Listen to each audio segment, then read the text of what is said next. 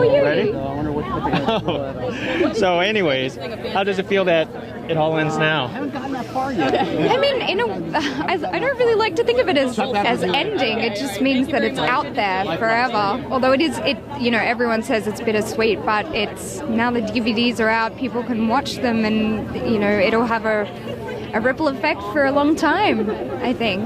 Now, how do you feel that you're fortunate enough to be part of this franchise with the fans, with the epicness and all that? It's incredible. I'm blown away by it, by how much love and support there is for this franchise, and the character I got to play was so beautiful that, yeah, it's amazing. Talk about the camaraderie that you've developed with some of the cast members. I know the major characters have developed this family friendship that they actually have. Talk about your experience on that. I think I was adopted into it pretty quick, which was awesome. I think the first day I shot with everybody, I was completely, I felt a part of it and was pranked immediately.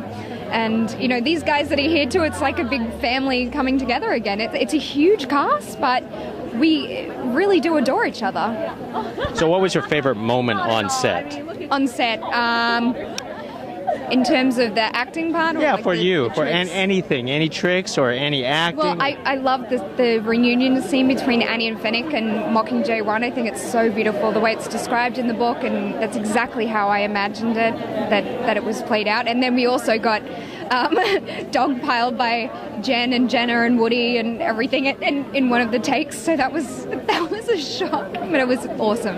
So I love that moment. That does sound awesome. Yeah. And one more question. Obviously, we don't want this to end, but hopefully maybe you could come up with a solo movie. What solo movie would you like with your character? Oh, with my character? Yeah, your character. I mean, Finnick and Annie have such a beautiful backstory, like how they met and how Finnick was her mentor. That would be incredible. And also, I mean, both ways, seeing the before you meet Annie and what she's been through and the torture that she's been through, and also the aftermath of that as well in the new world. It's the thing about these stories, each character has such a so much to it that you could make movies about every single character.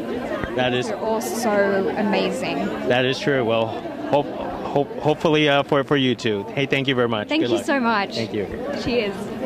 Sorry, one more right here. One short